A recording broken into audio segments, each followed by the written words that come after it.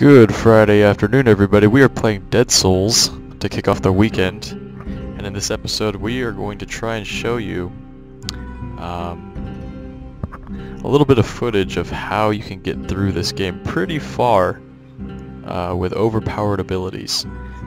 Like I mentioned in my last video, these are abilities that allow you to kill enemies while you are away or off screen and kind of keep you out of the danger zone. So we want to do that, and hopefully we get to show you guys that today. As you can see, the game is still in early access. The game is still being showed off at many shows. We saw it at Comic-Con recently, but the developers are doing a good job of rolling out those updates and always adding content, so let's go ahead and see how far we can get.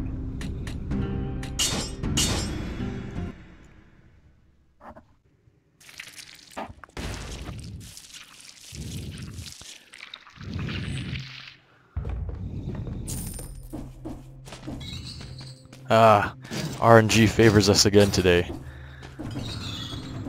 I had previously mentioned that this weapon right here, the electric whip on the left, is one of the best weapons in the game as far as I'm concerned. It targets enemies automatically.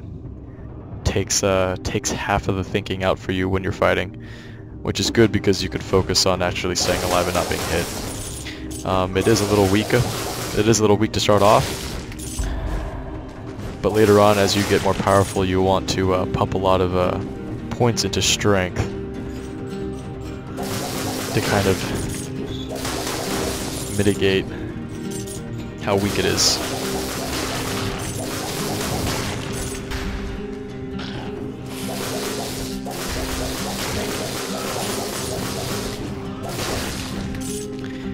And for those of you who, okay, this is a power up force skill.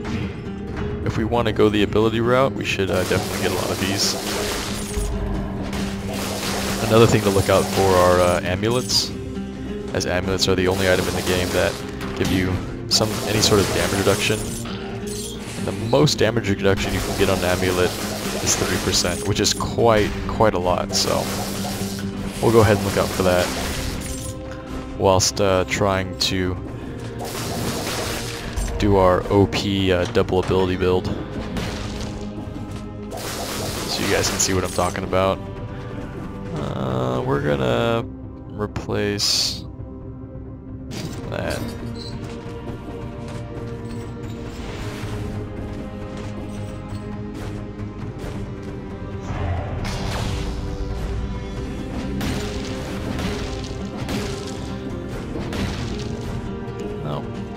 We don't want to go to the Osfair yet. We are way underpowered for that.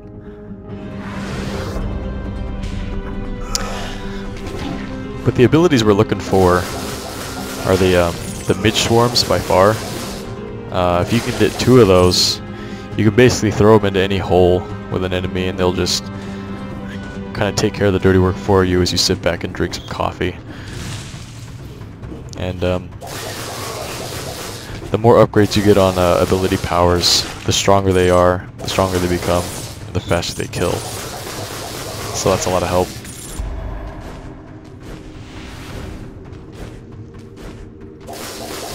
Okay, there's the sewers.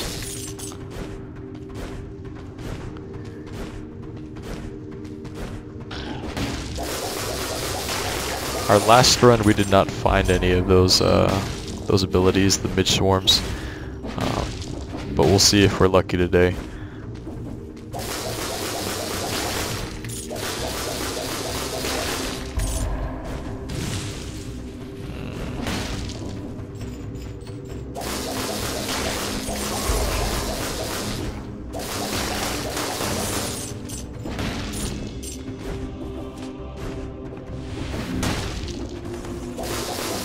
Okay, we have a strength power up here.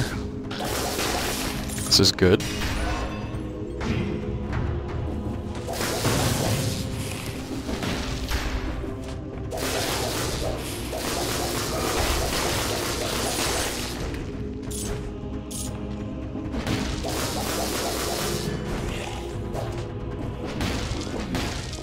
What does he have? Yeah, we'll take a power up. I think for this run, We're going to try and go strength because we already have the lightning whip.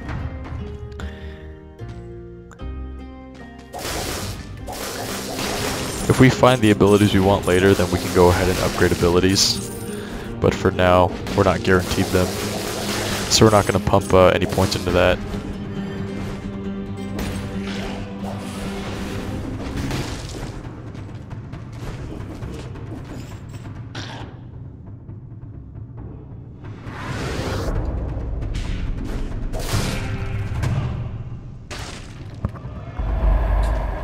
There's a firebomb.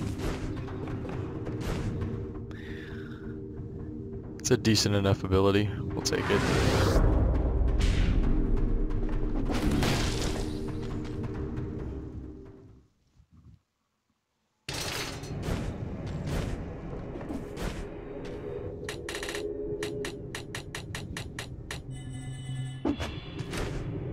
Now every time you complete a level such as that, you need to spend all of the cells that you've taken from that level. You can't save them up to buy anything out. You have to pump the cells into the item you want slowly.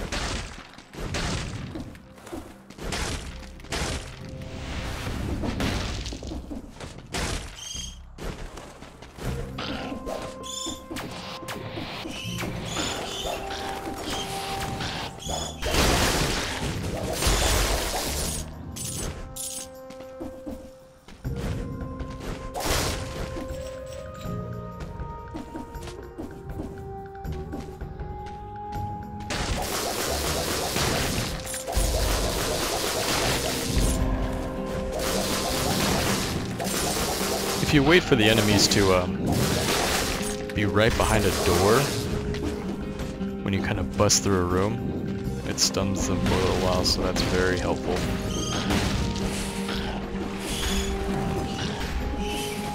Okay, we have another ability. Scroll. Hopefully it gives us the abilities you want. As you can see, with the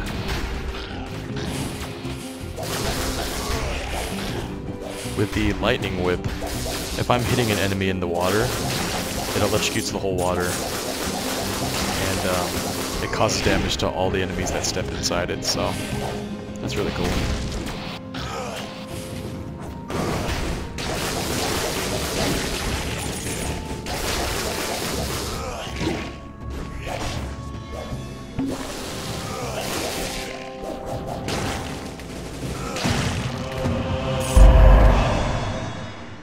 Damage taken reduced by 15%, drops a bomb when you roll. That's a nice little upgrade for us. The damage reduction is nice, and if you roll a lot like you should be, you'll be dropping a lot of bombs. So.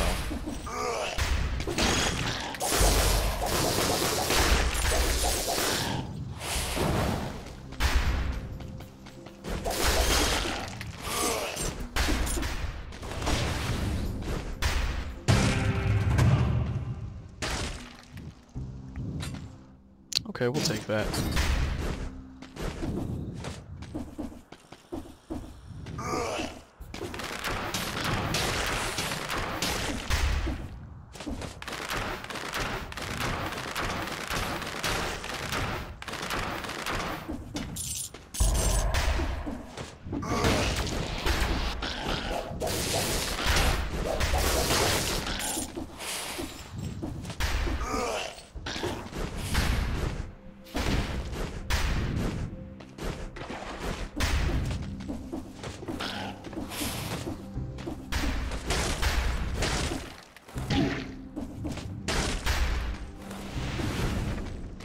Ah, 3 minutes ago. A little too late on that, guys.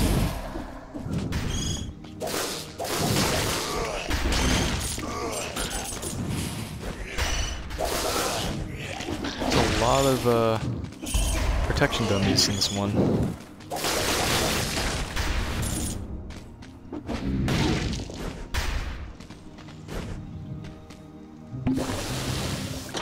Now I think this is going to take us down to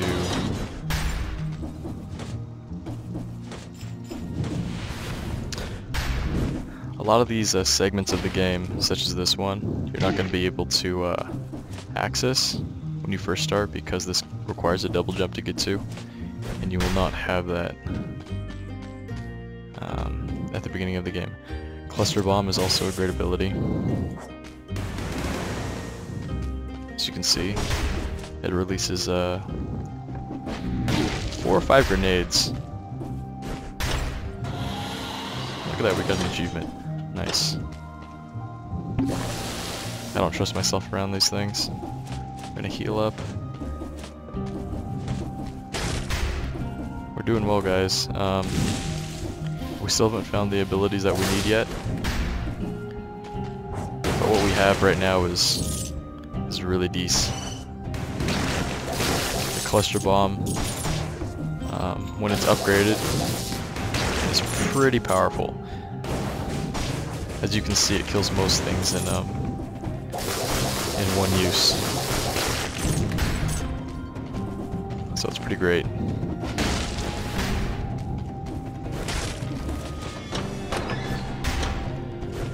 We're not gonna go up just yet. Let's see what's over here for us. No, we're not gonna go to the prison depths yet.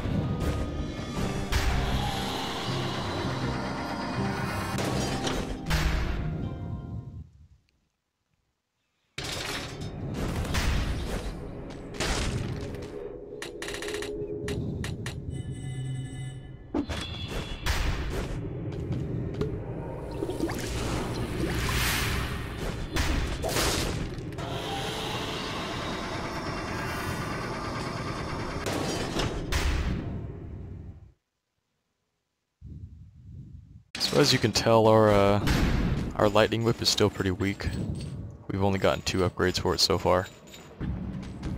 It's kind of a good deterrent because it'll stun enemies if they're hit consistently.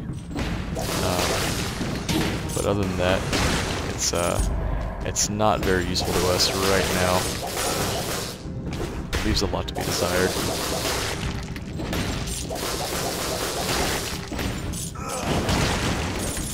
Yeah, the Cluster Bomb is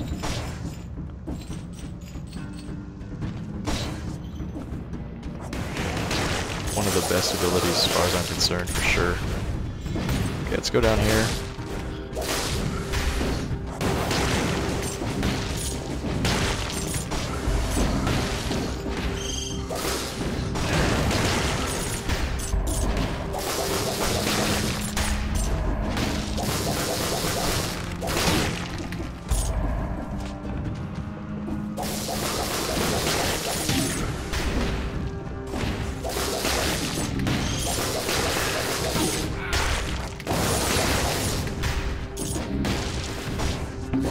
Now, since we're not focusing on health, as we pump all of our skills into damage, both ability and physical, we're only sitting at 100 health, which depletes pretty quickly.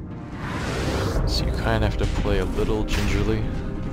Make sure you survive until you get those get the awesome abilities that allow you to kind of sit back.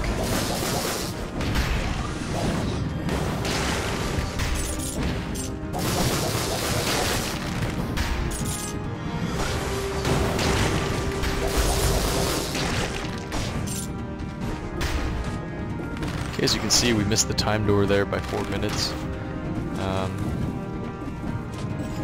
Each door after this is just going to keep ticking, so if we don't hurry through this real quick, we're not going to unlock it, which is fine. I think at this point I'd like to spend time and make sure I don't die.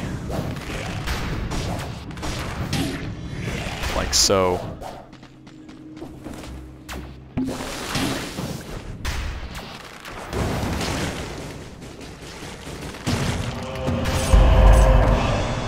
Okay. You drop the stun melee weapon, which we're not in need of right now.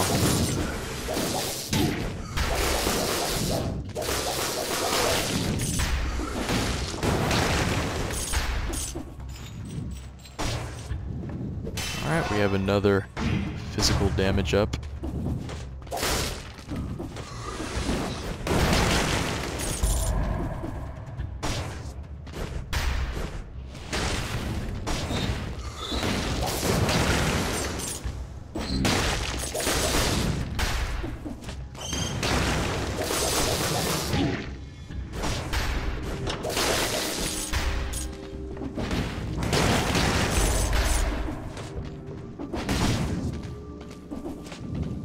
Okay, I see it.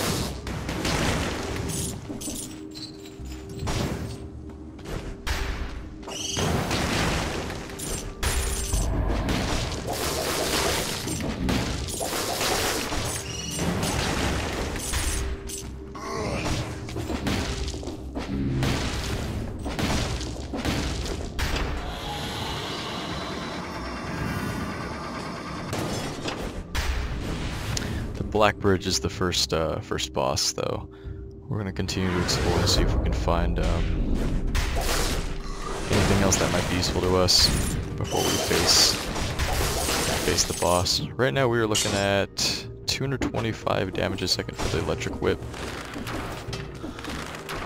Not the best, but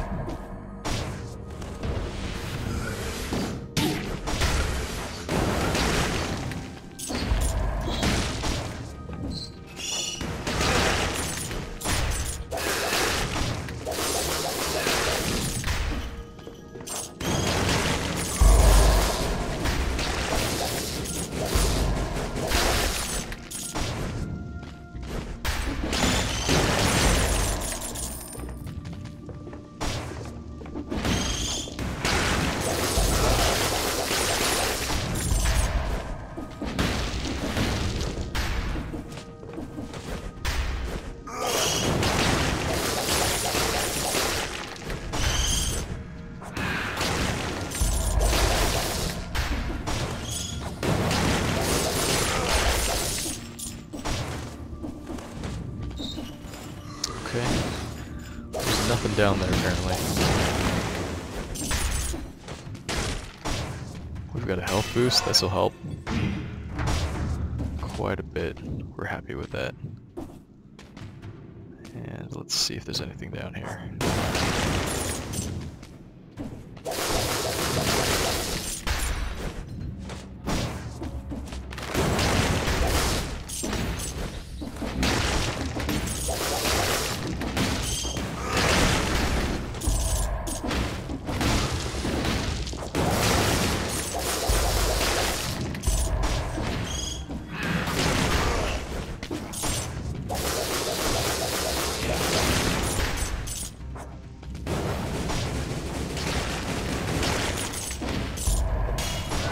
Alright, we have another health boost. Very nice. Some of the stat scrolls, they give you the option to choose what stat you want to upgrade. If you're going for... No, we're gonna keep the fire grenade.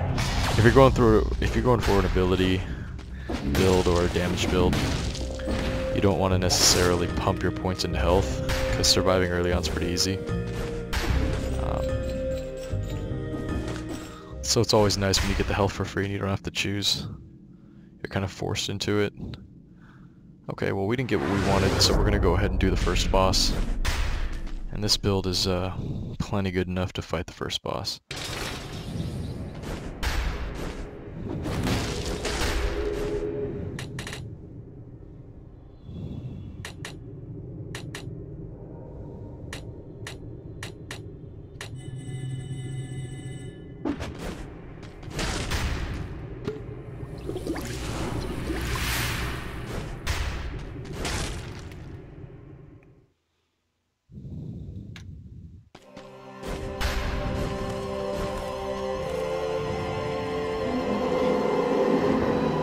The incomplete one.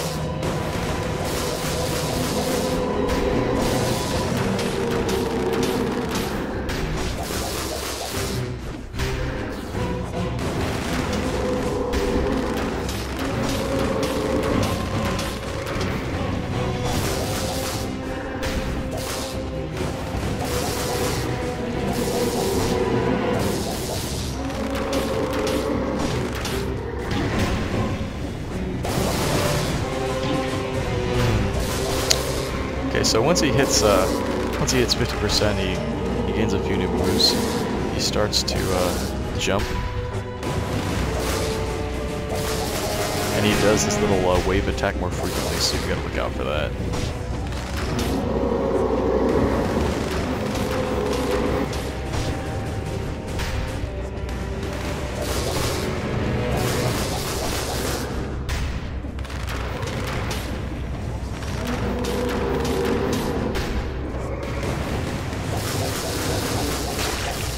go, guys.